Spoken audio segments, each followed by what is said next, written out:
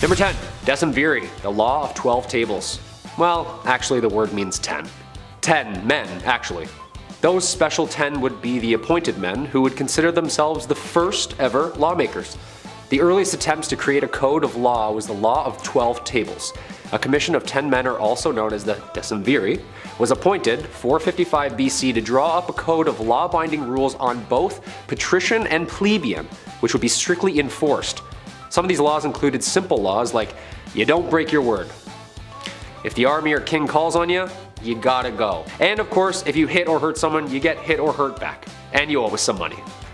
This system was the first in its place, holding people responsible for the things that they did and said in Rome. Strategic, fundamental, and important laws like, hey, no crying at funerals, alright? You burn my corn, I'm gonna burn your corn, and I get to burn you. And yeah, no meetings at night. It's dark. Okay, so they missed their mark on a couple of them, but a couple of those laws still stuck around. Number 9. Field surgery. The Romans were fierce on the battlefield, but they were also extremely handy. Who would have thought? This was the first time in history where quick surgeries were performed on the battlefield under the leadership of Augustus. Not Augustus Mayhew, it's a different Augustus, but he's also really helpful, like one time a year. Ancient Roman medics invented hemostatic tourniquets and surgical clamps. Yeah, guy invented clamps, imagine that on a resume. Roman field doctors would also perform physicals on new warriors. Yeah, they would also combat the spread of disease. Although they were going to war and were constantly being patched up, the Roman military would often live longer than the average folk, because these military men were constantly being disinfected. They were checking their camps all day. Masks are hard in 2020, but the Romans were disinfecting the Colosseum. Nice, we'll get there one day. Maybe. Number 8. The name Rome. We kinda got into this a little bit about those brothers Remus and Romulus. This barbaric history is loose and from many sources, so I'm gonna kinda sum it up into broad statements. Two brothers, didn't like each other, kept fighting, raised by a wolf and a bird. That's pretty much it. We have seen what these two have looked like. Every statue and painting of these two is always like one of them Stone Cold Steve Austining the other one. One built a wall and the other mocked him and jumped over that wall, and then there was only one. I feel like I made a sandcastle once and Taylor stepped on it, and I can absolutely see how the city was formed. Flawless victory. Yeah, that sounds like brotherly love to me. Rome deriving from its name Romulus, the victor in this legendary sibling quarrel, giving the city its official name. Hey, you got the god of war as your dad, and the mother of all gods and goddesses as your mom? There's gonna be some feeling of purpose just lingering around. Guess I could just make a wall. And with a couple drywall holes later, with the death and defeat of his brother Remus, Romulus claimed his position as king and named the city after himself. Selfish much? He ain't heavy, baby. He's my brother. At number 7, ownership. In ancient Rome, slavery and slave ownership was such a common practice that pretty much everyone owned slaves regardless of social status. Even some of the poorest Roman citizens would own 1 or 2 slaves. Obviously, the more money you had back then, the more slaves you could afford. In Roman Egypt, the average artisan owned about 2 or 3 slaves each. Emperor Nero was known to have owned over 400 slaves who lived and worked in his home in the city, but his numbers are eclipsed by a wealthy Roman named Gaius Caecilius Isidorus, who according to historical records owned 4,166 slaves at the time of his death. That just gives you an idea of just how many people were sold into slavery in the first place. Number 6. Julius Caesar. Julius Caesar was a Roman general and statesman, a member of the first triumvirate. Caesar led the Roman armies in the Gallic Wars, which, well, we've seen and heard about these battles that Julius Caesar led.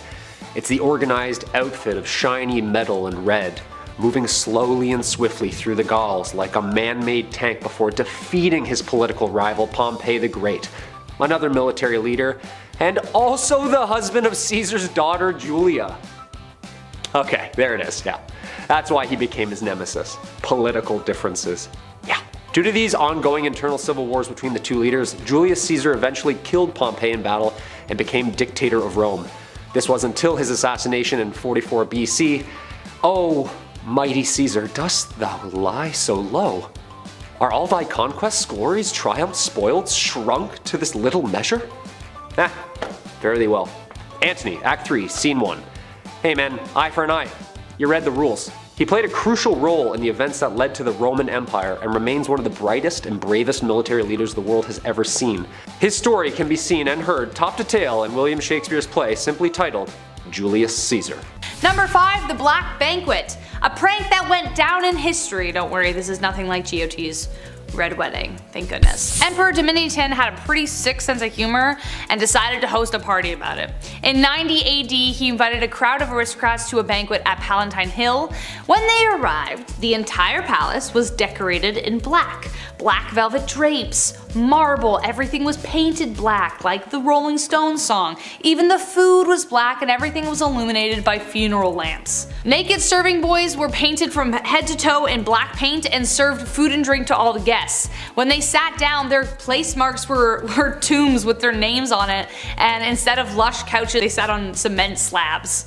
So basically he was like, yeah, sit in your own grave. Domitian had killed several senators in the past, so everyone believed that they were never going to get out of there alive. It was like a huge metaphor for their own deaths.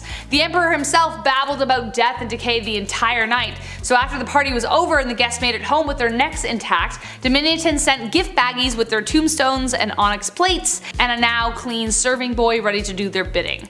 Turns out the whole thing was a prank and the emperor was back at the palace laughing his butt off. Number 4, the Colosseum. They say Rome wasn't built in a day, right? Right? No, I'm asking you, I don't know, that's a saying, I think I've heard that somewhere. The word Colosseum is a Latin noun formed from the word colossus, meaning gigantic. And it's huge! It once held more than 50,000 people at one time or another. That's literally the Yankee Stadium. This oval stadium was built from cement, limestone, and volcanic rock. Yeah, that thing ain't going anywhere. Historians and archaeologists are still discovering and unearthing secrets of this site. In fact, most of Rome still hasn't even been dug up yet. What? That's right. In fact, only about a tenth lays discovered, with the other 90% still somewhere around 30 feet below street level. Who knows how many wonders of the world lay unearthed. The Colosseum, also known as the seventh wonder of the world, lays megalithic 615 feet above the ground at the center or heart of the city. It is the largest ancient amphitheater ever built, and it is still the largest standing amphitheater in the world today despite its age. Its use for the last 1,000 years were rampant with events, festivals, and would even flood its center to reenact naval wars with real ships. How did they get those things in there? I bet that's how they made the bottle and the ship thing, just kinda. And all that water? Just a guy with a giant hose? Yeah, go ahead, turn it on. Yeah, we're gonna be here a while, guys. We gotta push the play. At number 3, fugitives. As you can imagine, life as a slave in ancient Rome, or at any period of time, wasn't easy. Living conditions were poor, it was dangerous, and no one should ever be treated like that or used for free labor. Many slaves have been known to escape, and obviously the same went for those in ancient Rome. Slaves running away from their masters was a common thing back then, and to deal with it, slave owners would hire professional slave catchers to hunt down, capture, and return the escaped slave back to their owner. For slave owners who wanted to take matters into their own hands, they would advertise rewards for those who could return their slaves, or they would just try and locate their slave themselves. Some slave owners had ways of preventing their slaves from getting away, like using collars with instructions on where to return the escaped slave, much like a dog collar, which is just dehumanizing. Number 2, gladiators. If you've seen the blockbuster hit Gladiator with Russell Crowe, "My name is Maximus Decimus Meridius," then you absolutely nailed it, because that's pretty well it. A stew of slaves, lawbreakers, and ex-soldiers, the Gladiator games were one of Rome's most brutal and vibrant live events. Gladiators would be held underground under the Colosseum until they would be called upon to spill the blood of both man and animal in sport. Fighters would be matched based on their size, previous record, skill level, style of fighting, and years of experience, just like the professional contact sports today. Fighting out of the red corner at 195 pounds, the reigning victor, Spartacus! Oh, you're Spartacus? Oh, sorry. No, you're Spartacus. Okay. But it wasn't all thumbs down for these fighters. Gladiators were the celebrities of their time. Yeah, you can take that, there you go. Okay, we'll do one. Some gladiators even fought years after earning their freedom. Those years did not seem to be that long, with the average lifespan of the gladiator though living just to their mid-20s. I mean, it's pretty physical. The event was not just to kill your opponent. In fact, months of training and preparation was had. There was more of a spectacle of sportsmanship then, most of the time wounding their enemy, which would lead to the slow demise of a fighter, usually ranging between anywhere from 8 to 10 fights in their whole career. Come on, dude. 50,000 people cheering you on at the Yankee Stadium? Kyle, Kyle, Kyle. Oh, no, no, no, no, no, no. And finally, number 1, fast food. Imagine getting a Happy Meal in 45 BC. You just get a toy of like Spartacus, just like, oh, that's nice, I'll put it on the window. Romans were indulging in fast food before the eruption of Mount Vesuvius in 79 BC. They were having a good time until they weren't. Archaeologists recently excavated a thermopolium in the ruins of what was once thriving city of Pompeii. We found a snack bar in 2019 and it's since been reopened. Yeah, you can now pick up shifts once again at this restaurant that was open thousands of years ago. As of last August, the restaurant, located at the intersection of Silver Wedding Street and Alley of Balconies, they would serve pork, snails, beef, fish, you name it, and the corner also doubled down and crushed fava beans, more often than not mixing them with wine. So it was a good time, it was social. This was bumping on a Saturday night. The closest thing we have to ancient restaurants in Canada now is like coffee time. I don't know, every coffee time in Canada looks like it was damaged by Mount Vesuvius. Looks abandoned. The walls are broken in, nobody's working. I'm like, can I get a coffee? Hi, hello? Number 10, parties of poison. Hindsight is 2020, which I find more ironic than ever since the whole thing that happened and is continuing to happen. Today we know that lead, especially in large doses, is not good. It's poison. But a lot of the pipes that the Romans used in their plumbing were made from lead. Their water had 100 times more lead in it than the water that came from the springs, which means every time they drank water, they were poisoning themselves. Some side effects include behavioral changes as well as weakening organs and vital signs, etc., which may explain some of the more questionable emperor behaviors or the fall of the Roman Empire because people got nuts. But to add insult to injury, the Romans used to sweeten their wine with something called sapa. Sapa is lead acetate, the sugar of lead, and it's also a salt, which is confusing, and therefore poison. Since Romans could down as much as 2 liters of wine in one sitting, they were slowly poisoning themselves, first with water, then with the wine. Speaking of wine, moving on to number 9, we have you better love wine. If you're a vodka or a beer person, you might not fit in while partying with the Romans, especially if you hate wine. Wine was the lifeblood of ancient Roman parties. Wine was drunk at every stage of the Roman party, but it had to be diluted with hot or cold water. Unlike how we drink wine today, which would be crazy if you were to dilute it. Whoa. It was looked down upon to drink wine in its purest form. It was served out with ladles, usually by naked and attractive male slaves. To heat the water, the Romans used special boilers, but if you really wanted to be bougie, they would add snow to make it cold. Considering they didn't have fridges back then, imagine the lengths they would have to go to keep the snow cold. Beyond temperature, Romans absolutely drooled for calda and mulsum. Calda was great for cold nights. It was kind of like a mulled wine. It was served hot and infused with spices. Mulda was infused with honey and a lot sweeter. I want to try and make both. Maybe I will on my Instagram. Let me know if I should in the comments below. Minus the lead, of course. Number 8, seating charts. If you have ever been involved in a wedding, you know how important a seating chart is. Or like even in school, when you're like assigned desks, it's a big deal. You could end up sitting next to your uncomfortable cousin or beside your smelly Aunt Sue. It could determine whether the conversation flows or it's stagnant the entire night. Ugh, hate that. Romans understood the matchmaking game when it came to banquets. It was a pretty big deal. Where you sat determined your station and overall how liked you were. They had a 3-couch system called the triclinium. The most honored guests would sit on the couch in the center next to the hosts on the right. But if you were on the couch on the left, it kinda meant that you weren't as big of a deal. Sorry. Eventually, as parties got bigger, so did the 3-couch rule extend to a huge semicircular couch in the middle that could hold about 12 people.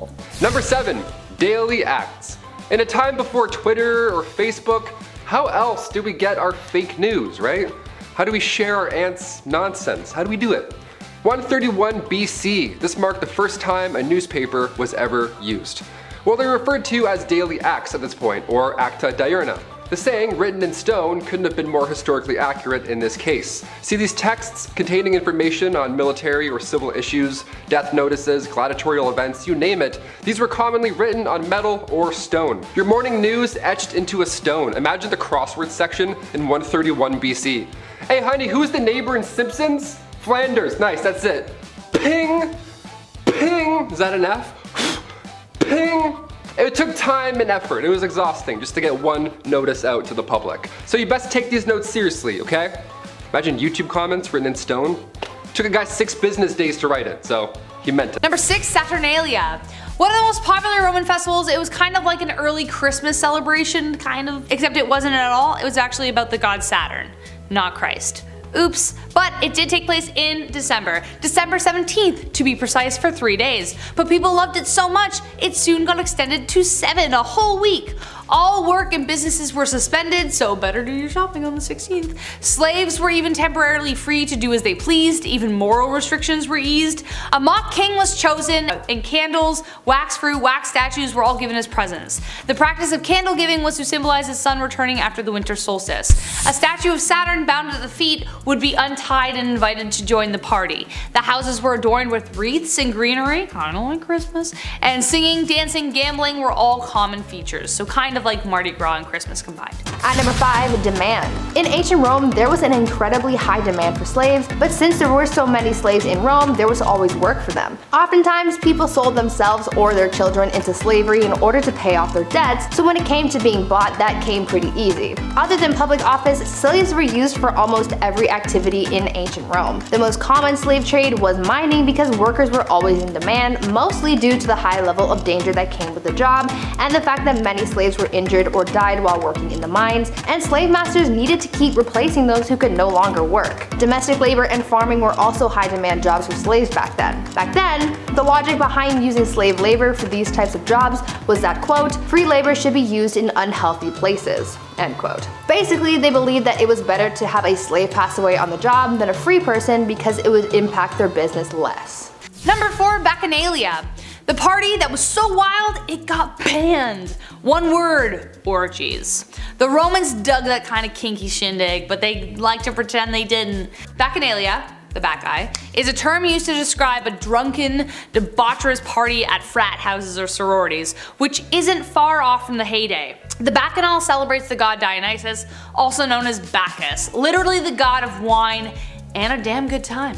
The celebration could include massive feasts, ritual parades and performances, and people carrying clusters of grapes around, and of course, wine. Lots and lots of wine. It used to just be held by women 3 times a year, but soon men were slowly admitted to the festivities, and they started making it happen about 5 times a month. But this was the breeding ground for scandal, as it was rumored orgies and even human sacrifice occurred. So they were banned in 186 BCE, and if you ban something, you'll only make it more popular, so the celebrations continued covertly. So if you're into that kind of stuff, maybe forgo the human sacrifice, but there it is. Number 3, boot and rally. The Urban Dictionary added the old boot and rally back in 2002, but Romans, back in the ancient day, they were way ahead of us. Romans knew how to get down, and they also knew how to get it back up. Yeah, ancient Romans would boot and rally in order to continue eating and drinking. What would normally be a red flag at any house party or event was a sign of respect back then. These banquets, these were social events, okay? They were nothing like Tyler's toga party last Halloween. It's not the same at all. Same amount of puke, not the same theme. Attending these parties was a sign of social standing, so you wanted to be around the longest. You wanted to drink the most, dance the most, converse the most, and also, yeah, puke the most. No playing around in Rome, okay? I wouldn't last 2 hours at one of these. Kyle knows what's up, he's seen it. I bring Tums to the bar now, you know what I mean? I'm always prepared. The solution in ancient Rome was actually quite simple, long before Tums. See, what you would do is, you would excuse yourself from dinner, go across the hall to the vomitorium, then you would grab a feather, any feather you like, and then you would just go, and then put it back, and then go right back to dinner. Then enjoy more lobster, cause hey, now you made room. Number 2, Party Island. This is where it gets really dark. Ever sipped on a Capri Sun? Well, this story may taint that memory, so fair warning. The island of Capri became a rich retreat for the Roman aristocracy, known for its sadistic debauchery. Emperor Tiberius laid claim to this island as a haven for his horrendous and horrific behavior. He brought really young, too young male and female people of the night to serve him at his villa. The island became a kind of party place with absolutely no limits. From orgies in the caves to tormenting his servants on the rack as entertainment, Tiberius seemed to be the god Pan incarnate. In fact, he acted like it too. He made all of his participants slaves dress up as nymphs and goats while performing lewd acts. The island even became known as Goat Island, with Tiberius being called the Old Goat. Ugh. Unless you enjoy dangerous games and gross parties, this definitely wasn't the party island fit for anyone. And last but not least, number 1, Caligula. Caligula's parties. Let's not go there. If you're a fan of Roman history, then you are familiar with the 2 most horrific emperors that ever were. One of them was Caligula. Though he started out pretty good, after an extreme bout of fever, his disposition entirely changed. Maybe it was because of the lead, we don't know. Many believed he was insane, as his cruelty knew no bounds, even when it came to joyous occasions. Caligula's thing was that he liked to embarrass the wives of his officials for some reason, and also his officials. He would force specifically married couples to his banquets, and then steal the wives away throughout the night and then violate them against their wishes. But his torment doesn't end there. He would then relay to the entire party everything that he did in graphic detail and enjoy the frozen shock on everyone's faces because they couldn't do anything about it. It's no wonder he was eventually assassinated. Even at a party, this guy knew how to kill the mood. He wasn't the only emperor to turn the dial on creepy, Tiberius, when the party started, but if you had to choose whose party to go to, this one plus Tiberius, both of them, just don't go near them. Go to another time frame. Just imagine it otherwise. At number 10, population. It's pretty messed up just how many slaves there were in ancient Rome. In their society, wealthy people owned dozens, if not hundreds of slaves to do their menial work. In ancient Rome, anyone could be sold into slavery. No matter your race or background, if you could work, you could be bought and sold. Historians believe that about 90% of the free people in Italy by the 1st century BCE had ancestors who were slaves. At one point, the Roman Senate debated having slaves wear uniforms to be able to distinguish them from the rest of society, but they ultimately decided against it when they realized just how many slaves there were. One ancient Roman politician once said, quote, "It was once proposed in the Senate that slaves should be distinguished from free people by their dress, but then it was realized how great a danger this would be if our slaves began to count us." End quote. They literally couldn't afford to let the slaves know how many other slaves there were, because if they would have known they outnumbered the other members of society, this could have led to a revolt. I mean, there were slave revolts regardless, but we will get to that later. At number 9, lifestyle. Ancient Roman slaves experienced different lifestyles and living conditions based on a number of factors, often linked to their occupations. Slaves who didn't have a specific skill or trade were often used in mines and agriculture, and those were the harshest conditions that they could have been subjected to. Oftentimes, they were literally worked to death, and since they didn't have any human rights in the eyes of the Romans, they were often overlooked and simply replaced. On the other hand, household slaves received more humane treatment. They were treated better by their masters, and sometimes they were able to get some money in order to buy their freedom. If they were able to buy their freedom, the slaves would become freedmen, which was a social class between slaves and free people. Before we continue discussing the hard lives of slaves in ancient Rome, make sure you guys smash that thumbs up button if you're thoroughly entertained so far, and maybe even consider subscribing to the channel to see more videos like this one. At number 8, Spartacus. At one point, a group of Roman slaves revolted, and though they eventually lost their battle, they survived a pretty long time thanks to one famous slave named Spartacus. Spartacus was a slave who escaped a gladiatorial training camp and recruited thousands of other slaves to fight for their freedom alongside him. For the slaves, Spartacus was their symbol of hope and their leader. This slave army was able to defy Roman authorities for 2 years with freedom in their sights, but unfortunately those dreams were crushed when Roman general Crassus crushed Spartacus and his army. After Spartacus was killed, the authorities came for the rest of the slaves in the army, and they were severely punished. 6,000 slaves who took part in the revolt were crucified, and this was almost a warning to the other slaves against trying to revolt again. Spartacus became a legend, but it wasn't enough to free the Roman slaves. Number 7, gladiator fights. We just did a video on this, Taylor and I, go check it out. Now, parties weren't just about eating, drinking, and socializing, there had to be entertainment, of course. Roman parties were designed around the 5 senses: taste, touch, smell, sight, and hearing. So of course there were the ancient Roman bards jamming out some earworms, but what was there to look at? You could only watch someone play the harp for so long. Next up on the entertainment list was acrobats, dancing girls, even mimes, which I was surprised to learn, plus trained exotic animals. If you were more like the charcuterie and like a quiet evening kind of person, you might enjoy poetry readings. But what really got the party started was an epic gladiatorial battle. Nothing like putting sharp objects in drunk people's hands. But that wasn't all they did. Parties were a big deal, and nobles loved to outdo each other, so sometimes they went too far. More than once it got out of hand, but the most famous was during the reign of Emperor Elagabalus. He wanted to shower his dinner guests surface with flowers, so he built a false ceiling filled with them, but the flowers somehow ended up smothering some of his guests to death because he just kind of went overboard. Death by Roses. That's a poem title right there. Stick to poetry nights, my friends. At number 6, freedom. Earlier I mentioned that Roman slaves had the chance to buy their freedom. It was a lengthy process, but this gave a lot of slaves hope for a better life. Things weren't always better after buying their freedom though, and many of them sold themselves back into slavery because things were tough. The process of buying your freedom as a slave was called manumission. This could be achieved in a number of ways. Slave master could grant their slave freedom as a reward for their service and loyalty. The slave could pay their master a sum of money to be freed, or sometimes a slave master could just find it convenient to let their slave go. Most slave masters who chose that last option to free their slave for their own benefit were merchants who needed someone to be able to sign contracts on their behalf, and since slaves weren't allowed to represent their masters from a legal standpoint, they would be freed, but would still work for their master. You also had to be over the age of 30 to buy your freedom, so if you were lucky to live that long, then there was hope of being freed, but with the average life expectancy in ancient Rome being about 28 years or so, and with the living conditions of many slaves, they would be lucky to get that opportunity. Number 5, basket of bees. Guess what this one is?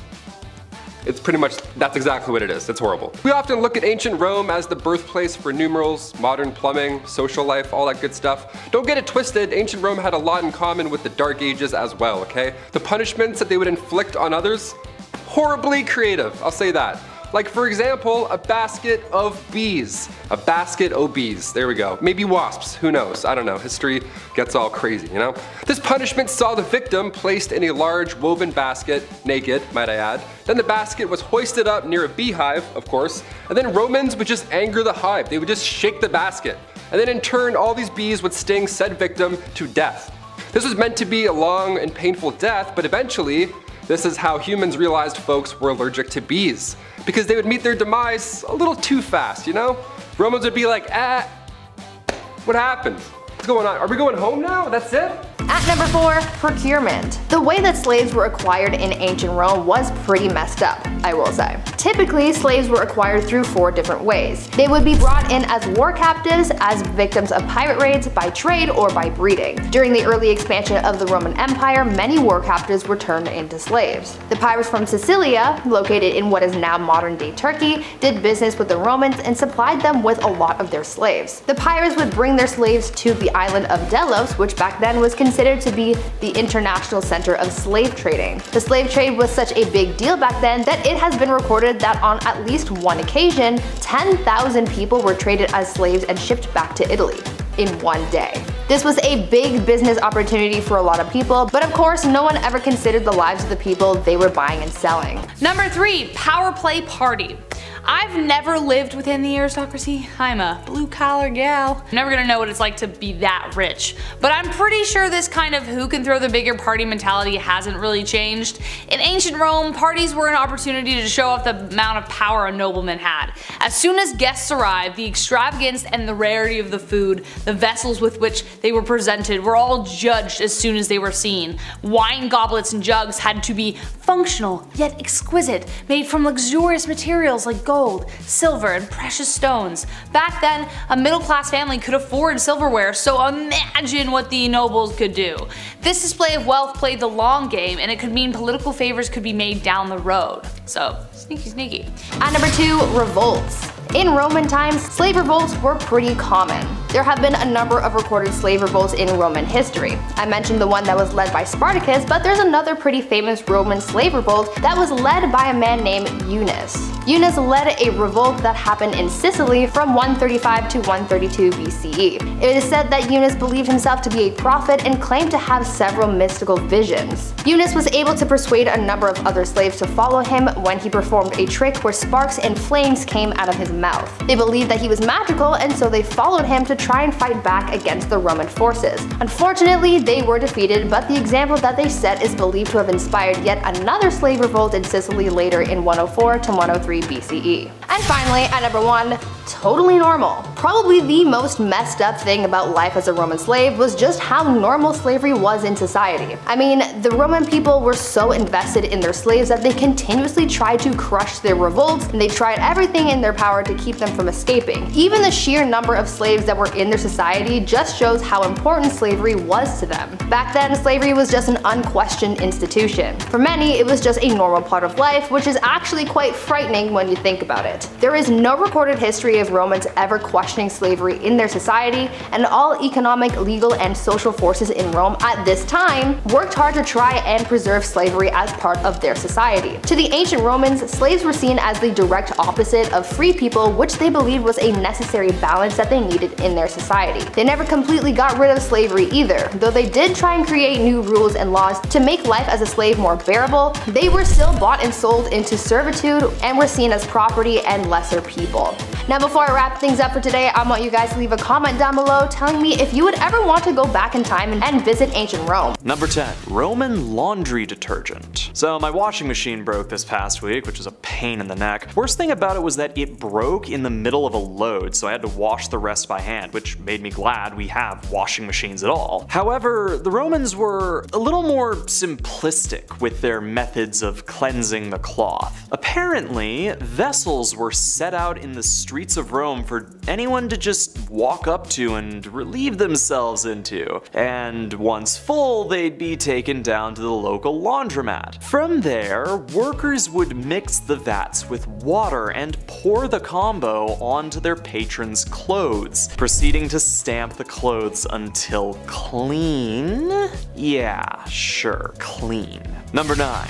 The fall of Drusus. In the case of historical poisonings, it's hard to determine whether or not they were actually poisoned or just died from being old. It's usually that they're old. But in the case of Drusus, the evidence was a little bit more clear. See, Drusus Julius Caesar was set to be the heir to Tiberius due to familial relations. His buddy Sejanus would have normally been the one to get the title, but blood is thicker than water. As a result, Sejanus tried to marry his daughter to Drusus' son, but that fell through. Sejanus was still determined to become the heir to Tiberius by whatever means necessary. This led to the two infighting frequently, and Sejanus eventually managed to seduce Drusus' wife, Livilla, who aided him in poisoning her husband, slowly killing him in a way that appeared to be natural, and he got away with it. Sejanus continued to rise to power until his sudden and brutal execution, which was later revealed to be due to someone leaking the truth about his rise to Tiberius. Man, this just needs to be a telenovela. Number 8. Decimation. You've likely heard the term before, used to describe the impact of some tragedy or another. However, the word actually has its roots in the Roman military, though its origin is a little different from how you might imagine. See, as I'm sure you know, the Roman military was infamous for its discipline and strategy. But if you've ever worked in any space with more than 10 people, you know it's hard to keep everyone in line. So how did the Romans do it? Simple. If one squad member screws up, the entire unit gets the punishment. Decimation roughly translates to removal of a tenth. The cohort would be divvied up into 10 groups, and each group would draw lots. The group with the shortest straws were then executed by the other 9 by whatever method was determined by their commander. The 9 of the surviving groups were then made to survive off barley, and if they had to relieve themselves, it would be outside of the camp's security. You know what? Maybe the military life just ain't for me. Number 7. Party hard. The term boot and rally was added to the Urban Dictionary back in 2002, pretty recent, but Romans, they were doing that a long time ago. They were riding that wave out a long time ago. They were ahead of the game.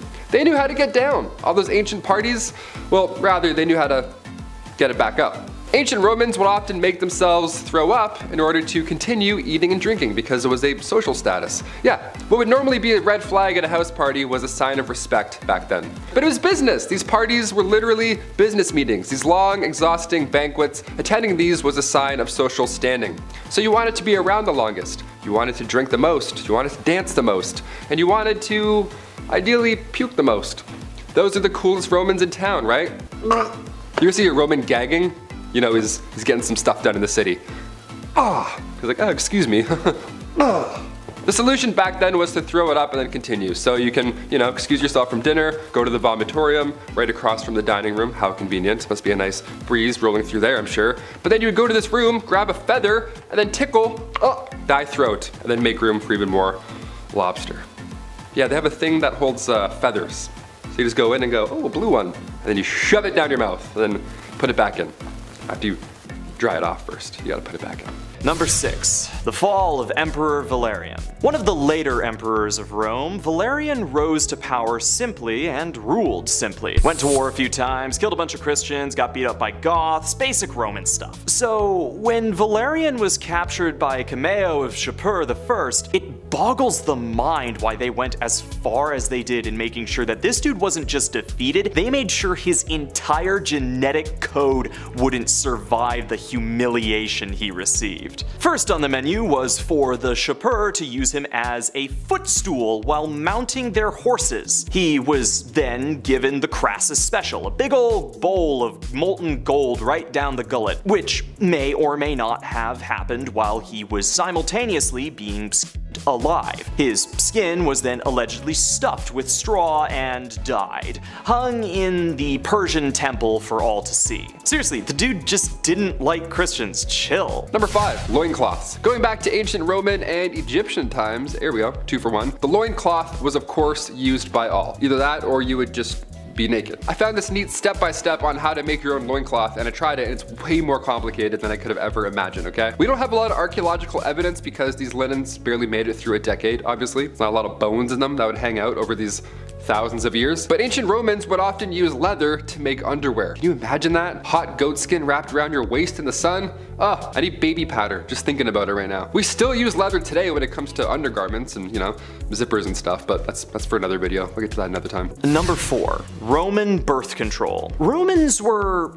well, they got around a lot. Now, unless you want to deal with the immediate consequences of a whole lot of lovin', you've gotta figure out a way to stay safe. Picking up condoms from a shopper's wasn't really a thing, and Plan B hadn't been invented yet, so what was the plan? Well, it turned out that the Romans had discovered an herb called silphium, which supposedly had contraceptive properties. Whether or not that's actually true remains to be seen, specifically due to the fact that you can't find it anymore. That's right, the Romans were so raunchy and silphium was so popular that they caused the complete extinction of the plant. The last stalk of it reportedly being given to Emperor Nero. Now in 2020 there has been a theory presented that there is a similar herb, or a relative, found in Turkey, and it could be the surviving relative of the plant. But to this day, not a sprig of silphium has been found. Apparently, it looks like a heart though. Aww, ecological devastation. Number 3. Animals in the Colosseum. In order to spice up the classic fight and clash swords till someone's not alive anymore, sometimes gladiators would be put in the arena with an animal instead of another human being to, spice it up, just to spice up those Saturday night shows, I guess. People are crazy. Were they squirrels? Or were they tigers, elephants, bears, leopards, lions, hyenas, or wolves? The latter. It was all the scary big animals. Animals were very expensive, so they weren't used every day, but the organizers of these battles would go all out for the fights that did include them. Everyone would pile in. It's kind of like Logan Paul versus Mayweather, these big social events. We're like, well, what else are we doing, let's go watch. Most animals that were used in these great battles unfortunately didn't make it out alive. That's the horrible part. I'm a big animal lover, so that's hard to read. This led to other important factors down the road. People loved when animals were included, that eventually trade in exotic animals took place. That's where it all started. This quickly took the hippo from the Nile, for example, and then made them extinct. That's how they did that. Cut to today, thousands of species are going extinct more and more. Let's just bring gladiators back. Let's just do it. UFC, put them in armor. Let's see what happens. That'd be hilarious. Release all the animals from zoos and then bring back just gladiators. Life will be fixed. Number 2. Cato the Younger. Alright. Here's a fun one. Marcus Porcius Cato, also known as Cato the Younger, was a Roman senator in the later years of Rome. A hugely influential man. His life was fraught with turmoil and strife. He was also a strong opposer of Julius Caesar's Hellenistic principles. Cato had no trouble joining the opposition on the brewing civil war. Now, during that civil war, Cato took command of a campaign in Utica. A tough campaign that he generally just planned to abandon alongside the Roman Empire. However, once once they'd been defeated, Caesar moved to pardon Cato's family and allies. Convinced his end was drawing near, Cato took his life against his friends' and family's advice, stabbing himself in the abdomen. Now, some accounts claim that he actually drew out his own entrails from his body when the physicians attempted to heal him, ensuring that he wouldn't see Caesar's Rome. Maybe he knew that Caesar was planning to pardon him as well, which Cato would have considered the crueler punishment. Number 1. Caligula's horse. We'd be remiss not to talk about the antics of Emperor Caligula. Famed for his strange ways, one of the greatest legends of an already infamous emperor was his attempt to have his favored horse, Unsettling, enlisted as a consul. According to Suetonius's Lives of the 12 Caesars, this horse was dressed in lush finery, inviting dignitaries to dinners, and according to Cassius Dio, the horse was fed oats mixed with gold flakes and also possibly a priest. Now, a lot of this is left up to debate, and a number of historians will argue that this was nothing more than a prank at the expense of the Senate. While never officially made a consul, this horse has lived on in infamy, inspiring a number of fictional depictions in modern media, including the metal band Caligula's Horse. Regardless of the official status of the horse, the truth seems to be that this was nothing more than an attempt to mock his senators, but what a method of mockery. Number 10.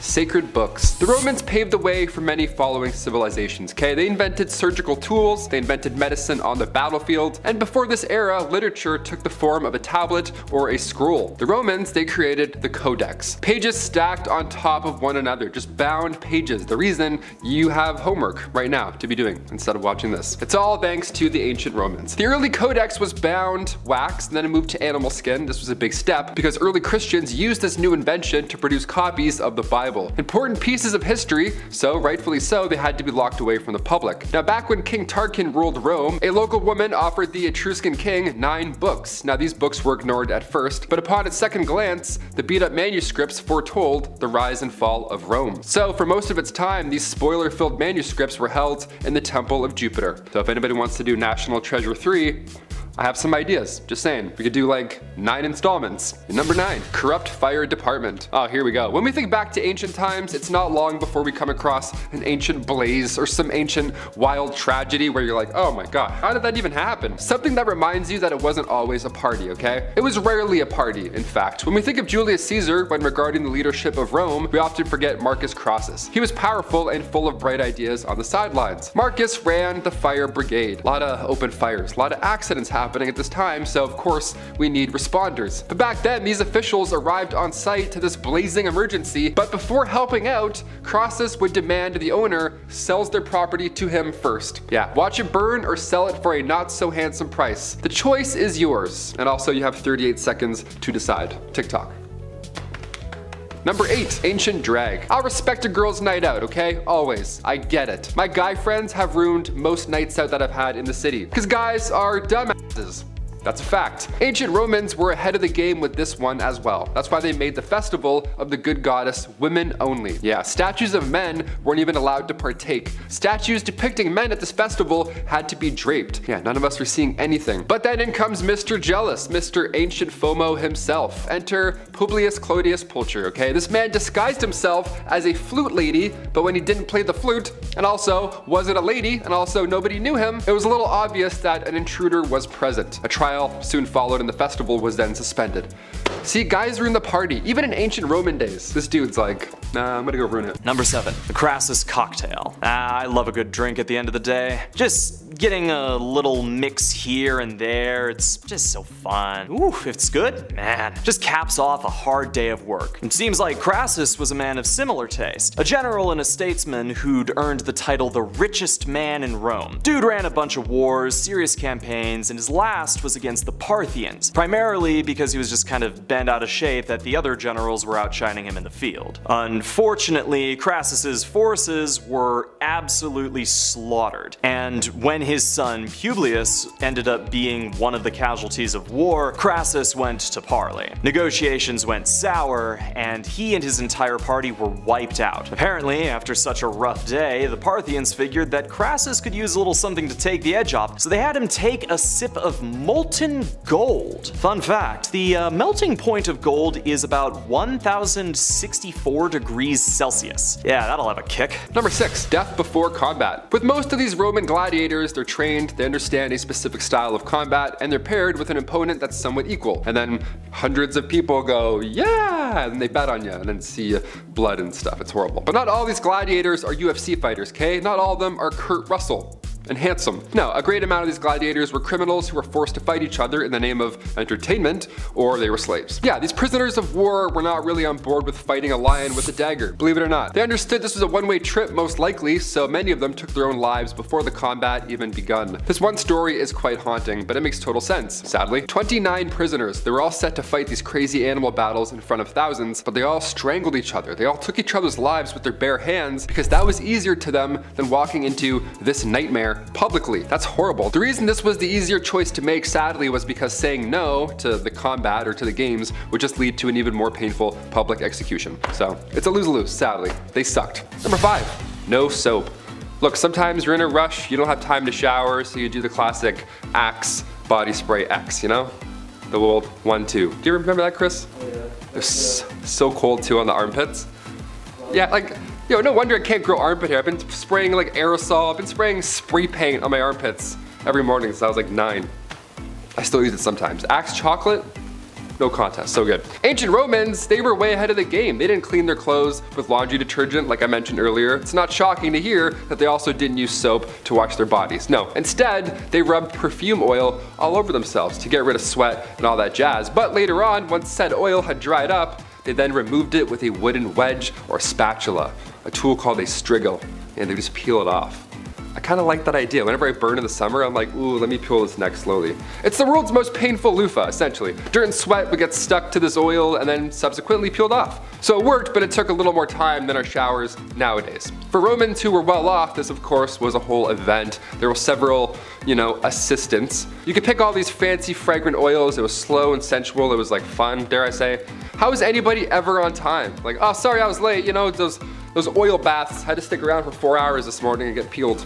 That's great. Number 4, cesspools. Hey, here's a note. If you're gonna make a massive castle, you need to know where not to build certain rooms. In case you're building a castle, anyone watching? Like say over a cesspool, as an example. Yeah, don't build anything heavy over here, or else let's talk about it. Cesspools were often placed under floors, which makes sense because, gravity and life and stuff. But you need to make sure those floors are supportive enough, period. That's it. Or else, this will happen. Back in 1183, the emperor of the Holy Roman Empire had a dinner in the palace of Erfurt. But in the main floor of the main hall broke open, resulting in a bunch of dinner guests falling through said floor, with even a few drowning again in said cesspool. Yeah, it's a horrible way to go. And then again, in 1326 in England, Richard the Raker had just sat down. The guy hasn't even started his meal yet, and then again the floor beneath him broke and he fell through and drowned in a cesspool. That's like the worst way to drown too. I'd say chamber pots were safer, but when it comes to waste, out of sight, out of mind. Sadly, just get that away from me. Just downhill, get it out, or else we'll drown in it, probably. Number 3,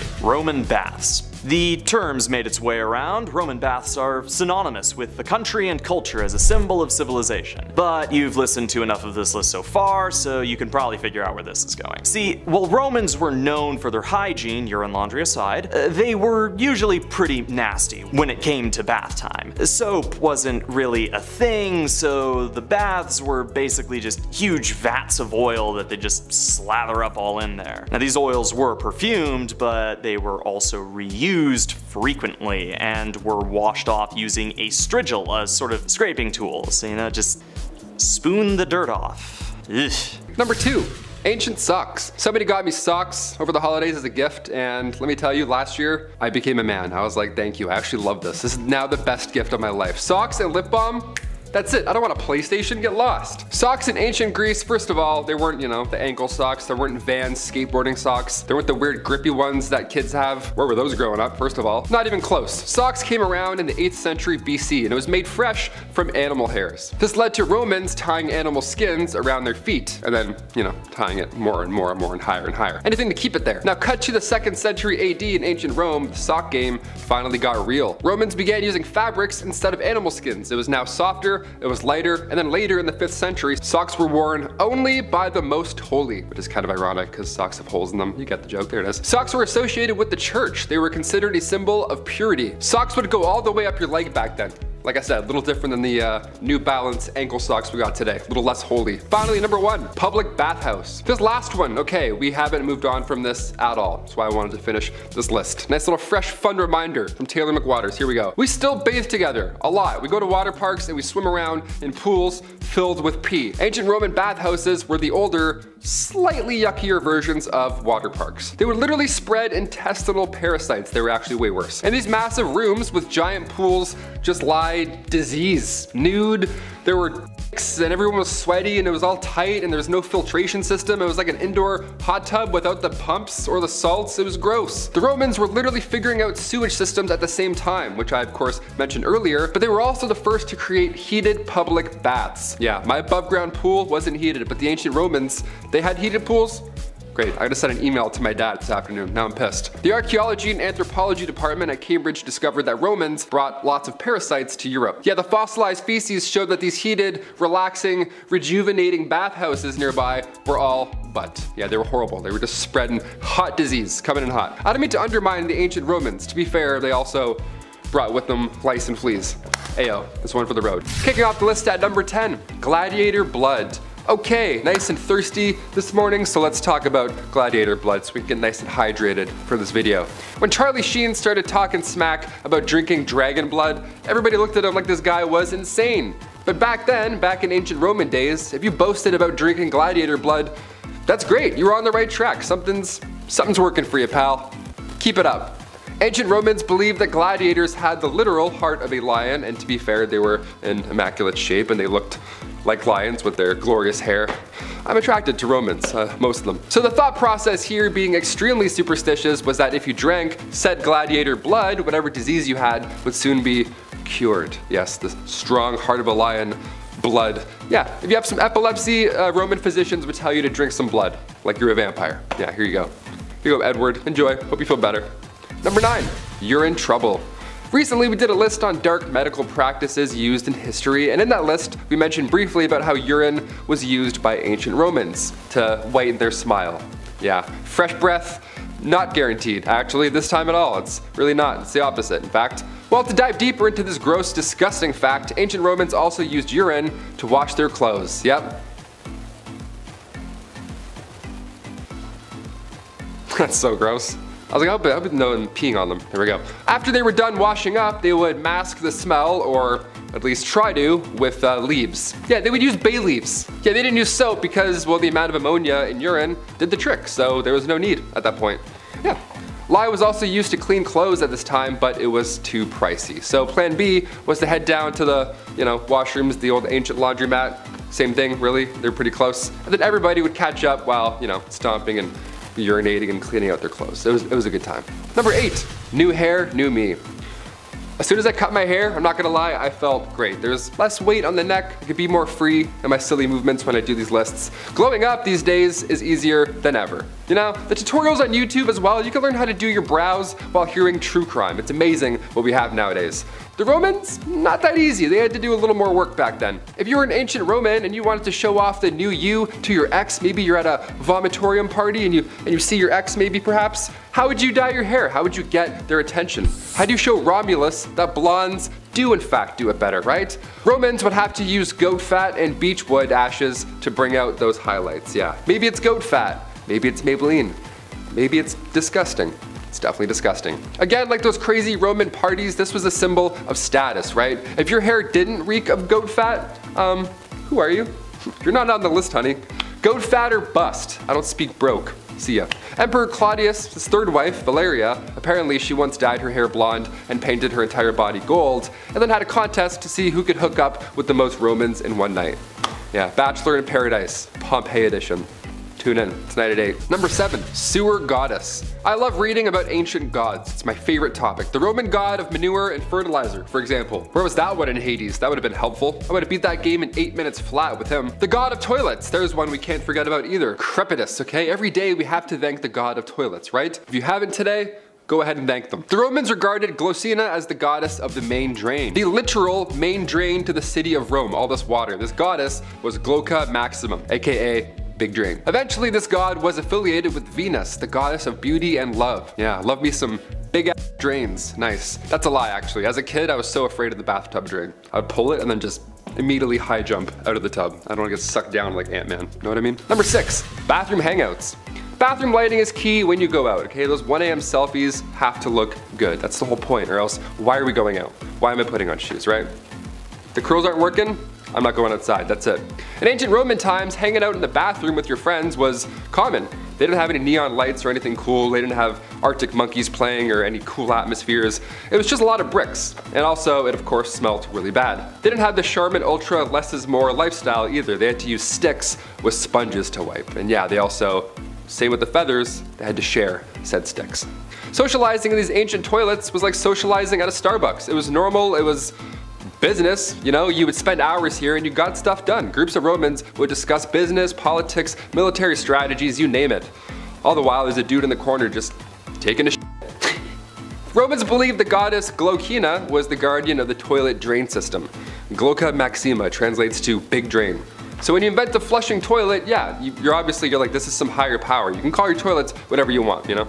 Just maybe don't call any more meetings there, cause smells a little bad. Number 5, Gaius Valerius Catullus rap battle. Who doesn't love a good beef? Now, Catullus was a major poet. His works moving away from the retelling of classic tales and focusing more on the telling of day-to-day life. The personal nature of his works have lived in the minds of thousands, depicting humor, romance, and the beauty of day-to-day life. However, Catullus was no stranger to critics, 2 of his biggest being another poet, Furius, and Senator Aurelius. Now, constructive critique can be wonderful for artists. After all, it's the only way that you can improve. However, Catullus seemed to take a different view, writing a poem in dedication to his critics. Commonly referred to as Catullus 16, this poem was so filthy that it wasn't fully translated until the 20th century, and even then, several lines were heavily censored in most publications. Want to hear it? Well, it reads...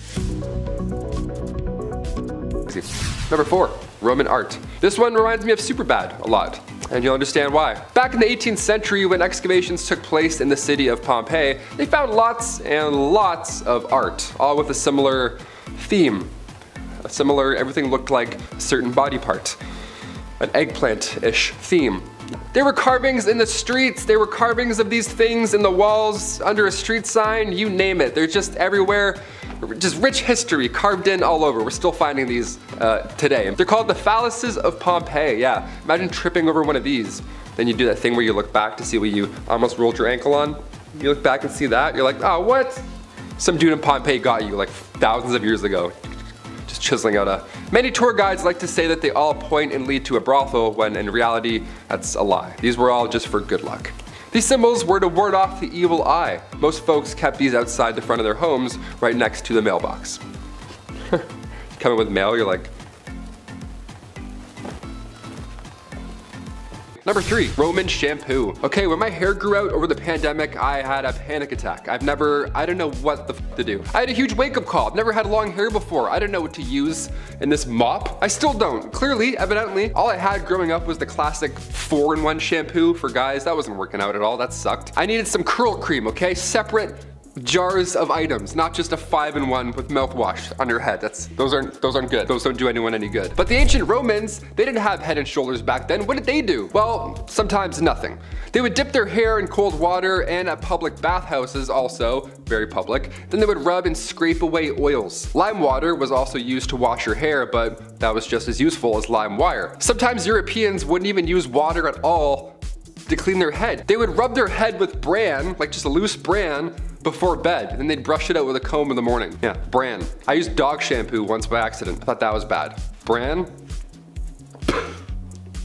Be so itchy, I wouldn't sleep a wink. Number 2, naval battles. Have you ever heard about staged naval battles in the Colosseum? It's a weird spectacle, but it wouldn't have been that crazy. It sounds a lot bigger and more lavish than it really was. The Colosseum was flooded at this point, which I'm sure took a hot minute, and then these ships would come out, and then it would be like medieval times almost, but with a splash zone. A really dirty splash zone. These ships were designed to resemble vessels from famous battles before, but the bottom of the ship was flat, right? These were fake boats, obviously. The water was only 5 feet deep, so obviously they couldn't use, real ships or anything like that. It was all show. It wasn't always violent reenactments either though, as funny as that sounds when you think of the Roman Colosseum. Sometimes they would fill the Colosseum and have nude, synchronized swimmers as a show. Imagine that, imagine traveling the land and then you get there, you're like, oh, let's watch some action, and it's just like ballet, and they're like, oh, this is actually quite nice, I like this a lot. Yeah, also goggles weren't invented until the 14th century, so they had to swim underwater like, ugh, this is so gross, their poor eyes. These naval stories were doing so well that Emperor Domitian devoted an entire lake to them now, like the Goblet of Fire. People would walk to a lake to watch these insane shows. Only once the shows moved over there permanently, they then used the Colosseum's old floodgates to hide those animals in, so it was, we love upgrades, I guess. It sucks, it's all bad. And finally, number 1, audience troubles. Okay, what's it like watching these ancient Colosseum shows? Was it fun? Was it horrifying to watch? Were you, like, the PTSD from these shows alone. When the Colosseum was built in 80 AD, about 50 to 80,000 fans of Roman combat would pour in often. The energy is high. This was their only entertainment. They weren't watching The Witcher Season 3, you know what I mean? Some fans would get so into the action that they of course would heckle, like we do nowadays with like UFC.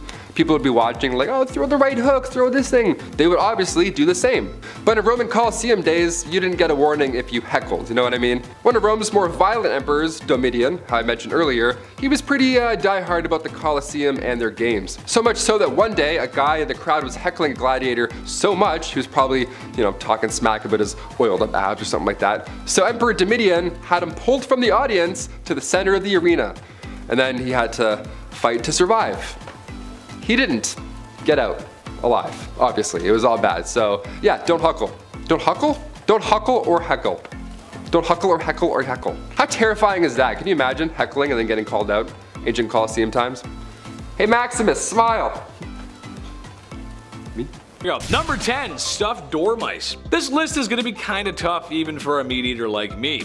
Dormice are small rodent animals found in the old world like Europe and Africa and Asia. The old world, you get it. But just as common as your American house mouse. As it turns out, they were a favorite of Roman cuisine. Oh god, the horror. Sometimes they were even fattened up for a better meal. The recipe goes as follows, because I just know the folks at home are salivating at the mouth wanting to try this. Get your farm fresh dormouse, empty its cavity, and stuff it with an assortment of other meats and spices. Oh, beautiful, magnifique, and sometimes dipped in honey. Like stuffed jalapenos, except they're from hell. Mice are also known for not being the cleanest animals on earth, so I'm gonna hard pass on this one, brother. No thanks. Number 9, sea urchins. Until today, I had never seen what the inside of a sea urchin looked like. I just never did. That's when our most handsome boy Adam said, let me show you. Weird creatures, or at least to my North American palate they are. Very strange looking. Plus, when they were opening those bad boys up, it just looked like it was too much effort for a little bit of orange looking meat. Strange. Well, Romans, being geographically located in the Mediterranean Sea, found themselves around a lot of these bad boys and started to crack them open. I saw a technique with 2 spoons, but well, I feel like a couple good bashes from a Roman sword ought to do the trick. All the things in this list, this is probably the least gross. Although, I gotta say, when you see a spiky thing in the water like that, and the first guy was like, we should eat this. It's so weird. Why would you do this? It doesn't look edible. Number 8, flamingo tongue. Excuse me? I said, looking very cute at the computer researching this topic. Curb your tongue, internet, I said. I do not believe you. Alas, as cute and as blue and innocent as my eyes are, it was true. Romans were eating flamingo tongues. Ugh. Flamingos were associated with luxury, wealth. I mean, they are a strange color and it's close to purple. Romans love purple, and compared to the rest of the animal kingdom, it just doesn't really fit in. So yeah, sure, it makes sense. Well, the opulence in Rome loved flamingos and their tongues. My only hope is that they used all the birds. In my research it said that poor citizens did when given the opportunity, but I just can't see the wealthy chopping tongues and that's it. Hors d'oeuvres, anyone? Number 7. The Ninth Legion. In ancient Rome, there was a legion that was known to be the best of the best the Romans had to offer. It was known as the Ninth Legion. Being the best of the best came with being put into the harshest of areas to fix Rome's problems. So these boys in red were sent to England past Hadrian's Wall where they would fight against the Picts. But then, they were just never heard from again, ever. Now the obvious answer here is that they got absolutely demolished by the Picts. The last thing we heard was from the year 108, and we know that the Legion had a pretty brutal surprise attack in Caledonia due to some Roman guards falling asleep on the job, which doesn't really seem like best of the best behavior now, does it? What makes this whole thing really weird is that in 121 there are some bricks that have the seal of the Ninth Legion on them, which is about 13 years after their last mention. And on top of that, there is an officer from that legion who shows up as the governor of Arabia in 142. I think these could have just been survivors who were taken out of England after the best of the best went bust. But who knows?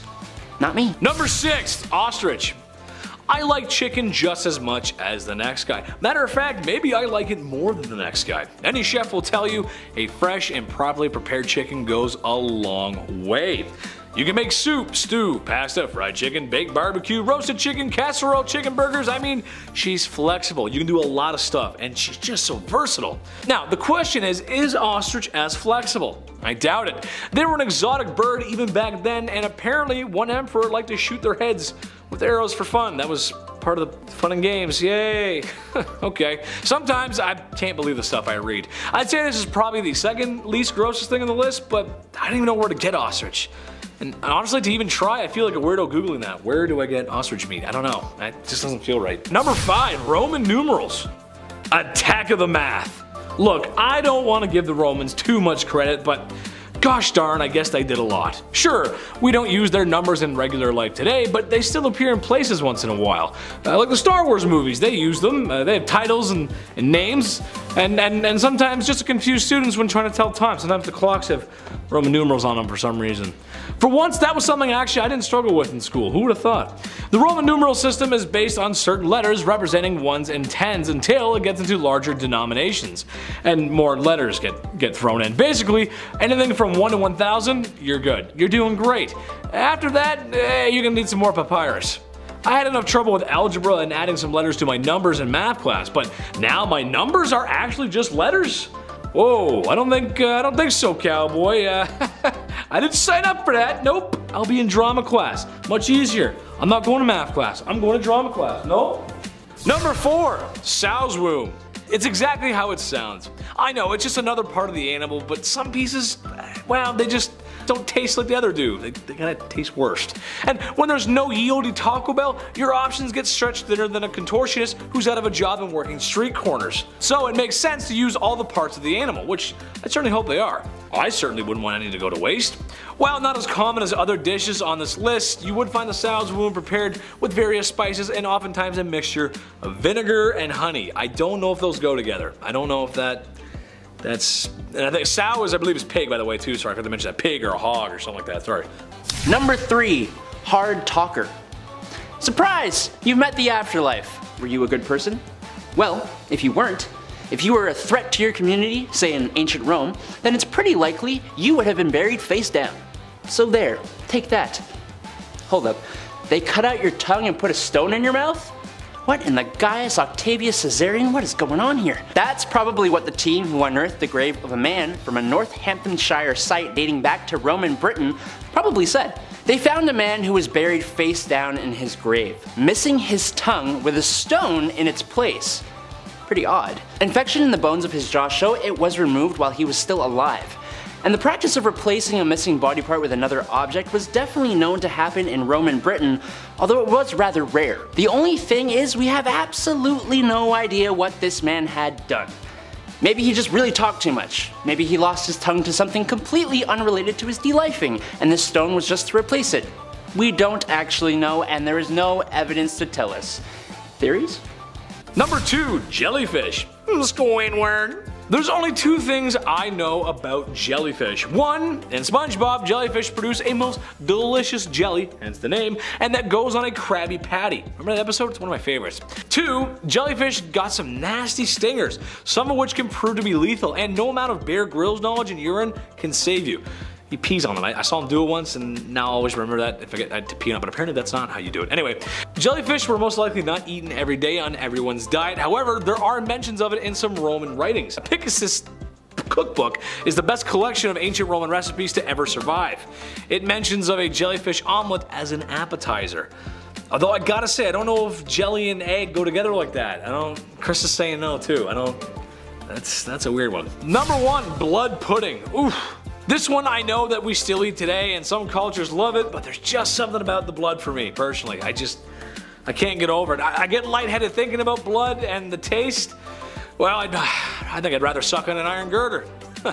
Well, I called the chief, who was a world-class chef, and he said, it ain't it. Roman blood pudding, or sausage, was prepared by mixing a very readily available resource of lifeblood and fat and oats to make for a very loving, tasty meal. Oh god. Sometimes it was even put into sausage form with animal innards. Just cause, you know, go ahead, fry those bad boys up. Cook them up for me. You love this. Oh, I can't even say it, dude. It's so gross. Just go ahead and cook those bad boys up. It sounds great. I promise I won't puke at the dinner table. Number 10, grid-based cities. Next time you find yourself at 2nd Avenue and East 59th Street in New York and get into a car accident or are just enjoying the pleasures of Manhattan traffic, you can thank the Romans. Also, shout out to New York. Chetty loves you. What's going on, New York? How you doing? How you doing? No, how you doing? Yes, it was the Romans who began to develop cities and Rome into a grid-like pattern. In a time before roads full of cars, this makes sense. I mean, come on, how much space and traffic can horses and carriages take up? There are benefits to building your city in a grid pattern. It's walkable, easy to navigate, and you can size up the city pretty well. I play a lot of city builders. I like those games. Those games are fun. SimCity. Trust me, I would know. This is also true so long as your city isn't packed with skyscrapers and bumper to bumper in rideshare vehicles. You kind of lose the plot when you get to a big city like that, but they started it, they're the ones. Number 9, arches. For the dudes who like feet, this one is not for you. Ain't those kind of arches, dude, sorry. Today I'm talking about Roman arches. Someone somewhere in Rome discovered that the shape of an arch actually makes for a very effective building. I know, who would have thought? You can tell because as soon as they were discovered, they were popping up everywhere, like pimples on prom night. Simple geometry makes complex architecture. Arches can handle their loads, even if they are overbearing. And trust me, I've seen some overbearing loads in my lifetime. Where's an arch when you need one? The arch simply is a mainstay of Roman architecture and a small part of what made up of the magnificent constructions. I'll get more to that on later, you'll see, you'll see. Number 8, sewers and sanitation. Apart from sanitation, medicine, education, wine, public order, roads, and the fresh water system, and public health, what have the Romans ever done for us? Man, I love that quote. Both historical and comical. It's kind of like, I think that's why you guys like to watch me sometimes, right? We'll try it. We'll see. Best of both worlds. Well, it's true. The Romans understood how important sanitation was. While perhaps not the first invention of such, they are the inventors of the modern use of such. The Mediterranean is gorgeous, but after a diet of fish from the sea and pasta, well, you gotta go. One of the ways Romans did this was public bathrooms, except it's more like a room where you and the whole city just do what must be done in front of one another. There's no stalls, it's kind of just lined up. It's a little gross, a little bit. So yes, the sanitation was a great thing, but going together all at once? Well, I don't have to tell you how bad that was. Especially, you know, public washrooms, you know how they can be bad. Especially with open stalls, that just can't, no good. Number 7, garum. Alright, if you're like me, you're a meat and potatoes kind of guy. When I was growing up, and I probably will be until I'm 80 in a senior home, that's just the way I am. Now, that being said, you can't have hockey pucks on the barbecue without her best friend, her luscious red lover, Heinz number 57 ketchup. Am I right, Chris? Oh, of course. Exactly. And yes, Mom, I can tell the difference, thank you very much. Well, meet the Roman ketchup that would be included at a lot of meals. Almost all of them, apparently. Garum. You take fish blood and fish guts and you pack a whole bunch of salt into it and stir it up until it looked like the forbidden tomato paste. You spread that bad boy out on a wooden plank, let it dry out in the sun for a week, and bada bing, bada boom, baby, you're in Rome.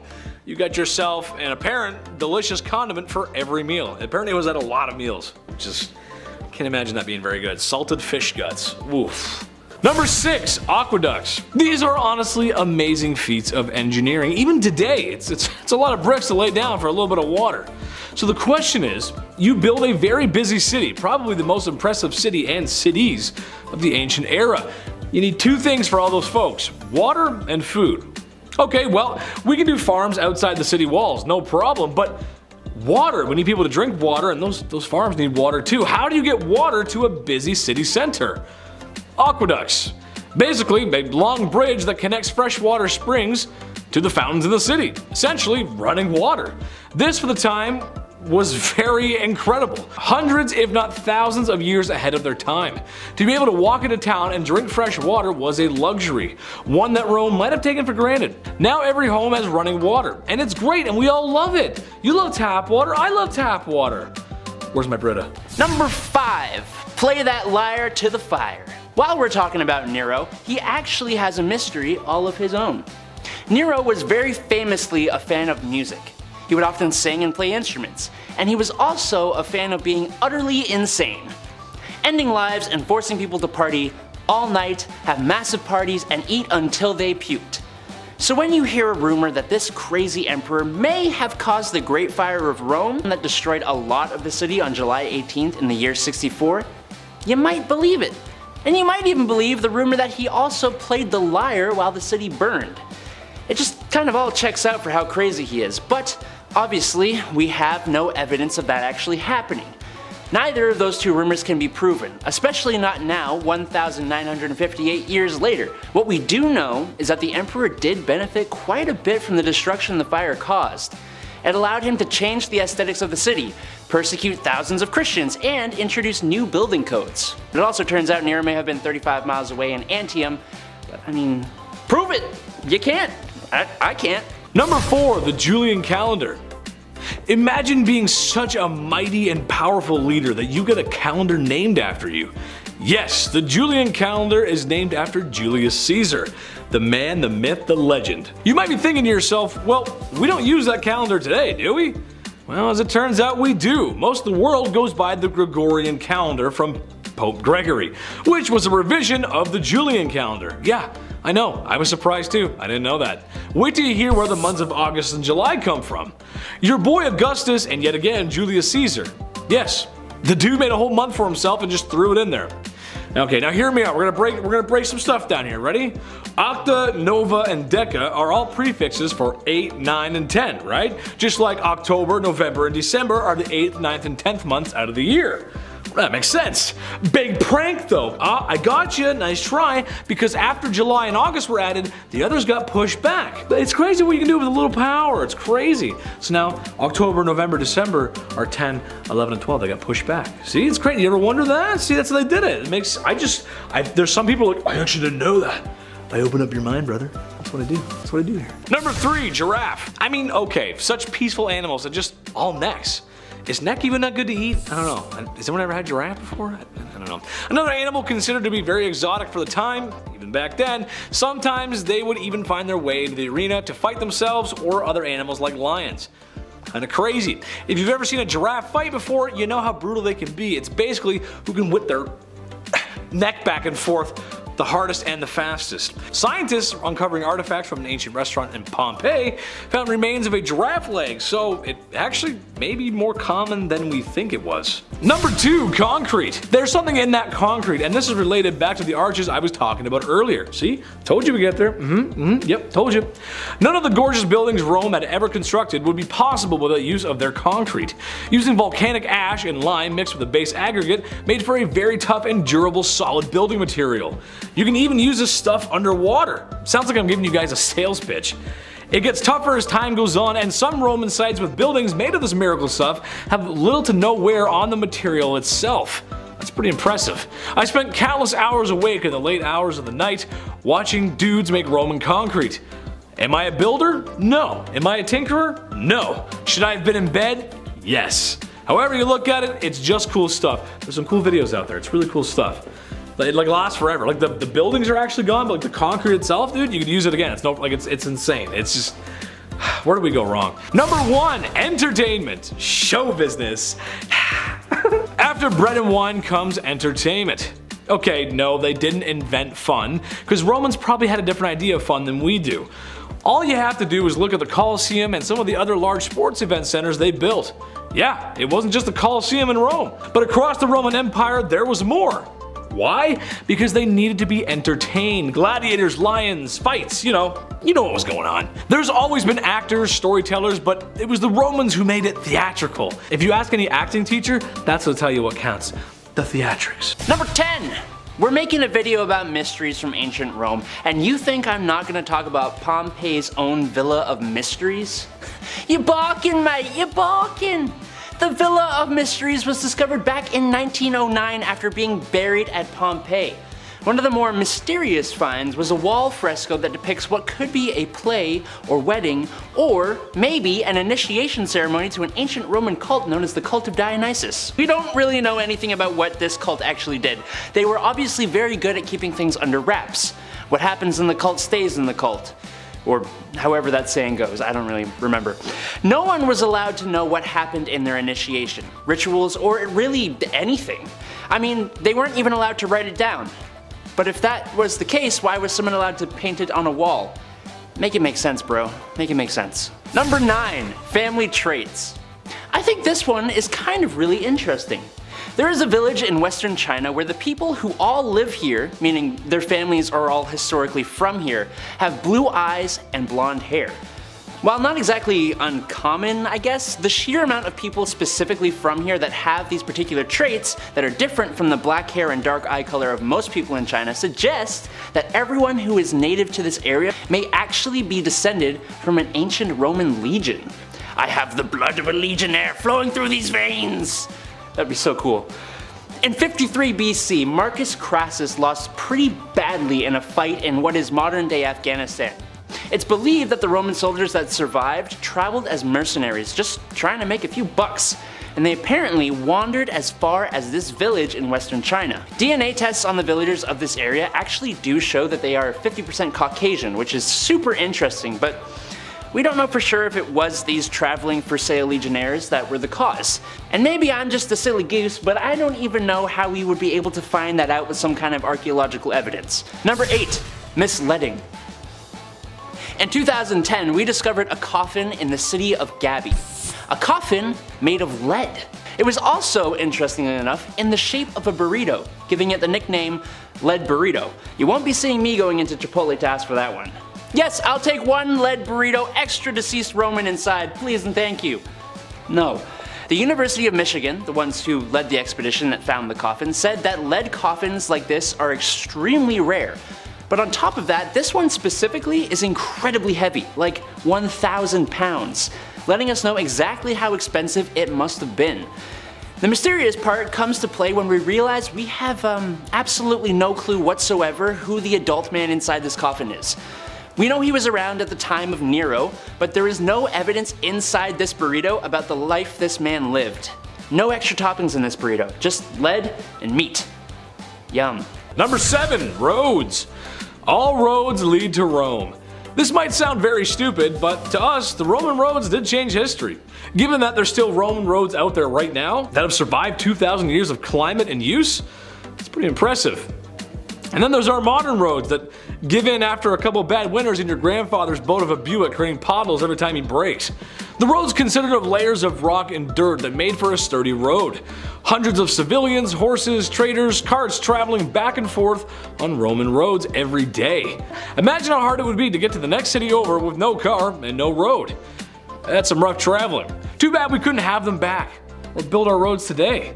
I've got some denarius for the next Roman to build me a road, baby. Come on over, build us a road. Number 6, Locusta the Poisoner. Nero, you little rascal you. Emperor Nero was known as one of the worst, and he was also known for having a few people, de-lifed. What better way to do that than with poison? The chemist Locusta was the one who became his poison expert, but she's also kind of unfairly known as the world's first serial de-lifer because of that. kind of unfairly because it could be completely true. We just have no idea. We know from historians at the time that Nero and even his mother liked Lacosta so much that he actually helped set her up with a school dedicated to creating new poisons and all kinds of research surrounding poison. But we don't actually have any of that research. There is no proof of any of it. But she was executed by the guy who took on Nero's job after he was gone, and I can't help but think there is a decent reason for that. Maybe because of all the people she poisoned and helped poison? We will never know. Probably. I mean, we could. I don't know. Number 5. Lamb brains. Ooh, gross. Okay, lambs are not my favorite, but it's not that bad. I can see why people like it. The right preparation would yield a delicious and nutritious meal. Especially like roasted over a fire or something. I hear lamb's pretty good that way. I've never had it that way, but I hear it's good. Lamb's brains, however, I don't know, man. Remember that scene from Hannibal where Anthony Hopkins cuts open the skull from the guy from Goodfellas and you get to see inside his brain and how a good fella thinks? Mafia joke. Oh look, there's a prefrontal cortex. Look at all those memories of beatings and extortion. Oh wow. All jokes aside, it's a gross scene. And I can't help but not forget about it when thinking of lamb brains. Well, the Romans, they loved them. Romans enjoyed lamb brains in a variety of ways, from cured, boiled, baked, and more. One Apicius recipe even calls for lamb brain, eggs, pepper, and rose petals. So you never have too many rose petals. Number 4. Ham Hill. Ham Hill in England is the location of an archaeological dig by the universities of Cambridge and Cardiff, where we made the crazy discovery of the graves of a lot of people, dating back to the time in history when Romans made their way into England. The part that is so alarming, other than finding a pile of corpses, is that these particular bodies had been stripped of their exterior layers and chopped up. It's gruesome. But oddly, most of the skeletons found here actually belonged to women, and most of which were women in their early 20s. But this wouldn't be a mystery if those were all the facts. We actually don't know what happened here. The obvious answer is some kind of mass life-ending escapade, but why, damn it, why? We don't know. Number 3. The Empire business. I'm in the Empire business. Yes, all Walter White and Saul Goodman references aside, also good show, watch it. When one thinks of empires, the Romans just come to mind. Many have come and gone, and others have had bigger and lasted longer. However, none really had the influence and power of the mighty Roman Empire, stretching all over the Mediterranean, northern Africa, and even some parts of the Middle East. Senatus Populus Romanus. She was glorious. Unfortunately, this wouldn't last. Years of corruption and government, war, difficulty in controlling its empire from being too big, and just a lack of communication. It takes a long time to get messages around, and maybe the biggest religious reform led to the capital moving east, and the empire being split into east and west, and then those Byzantine guys showed up, and it got a little crazy. There's east and west, and then some Ottomans. Whoa, what happened? Yeah, it didn't last forever. Sucks. Number 2. Skulls of London. I'm not really sure how this happens, how it was discovered, or anything, but in 1988, 39 skulls were excavated really close to the Museum of London in London. Those 39 skulls were alarming enough, but the 39 soon expanded into hundreds of skulls. Now, possible theories included that the skulls belonged to executed criminals, gladiators, or even soldiers that had done the Monty Python, run away! Most of the skulls seem to have been from men, and most indicated that they suffered rather brutal offings. Some people think the skulls were dumped in display pits. Some people think they were placed there purposely. To make matters worse, not too far away we also discovered what seems to be an ancient Roman cooking pot with bits of humans in it. All of this creepy stuff was found in an area no bigger than a swimming pool, which makes it very obvious that it was all a part of the same thing. Possibly part of some crazy Roman cult. Maybe it's all just a big coincidence. We don't have the evidence to know.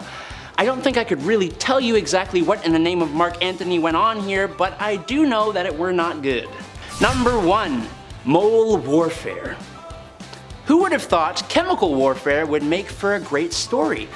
Especially 2,000-year-old ancient chemical warfare. Back in the Roman city of Dura Europus in Syria, a siege took place between the Roman and the Persian forces. During said battle, the Persians dug siege tunnels underneath the walls of the Roman city. The Romans knew and built their own tunnels to cut them off. Problem with tunnels like that is you have absolutely no idea of where exactly the opposing team is going to show up. The Romans ended up building their tunnel higher than the Persians did, so you got like this kind of situation going on. Now, archaeological digs have discovered about 19 Roman soldiers in these tunnels.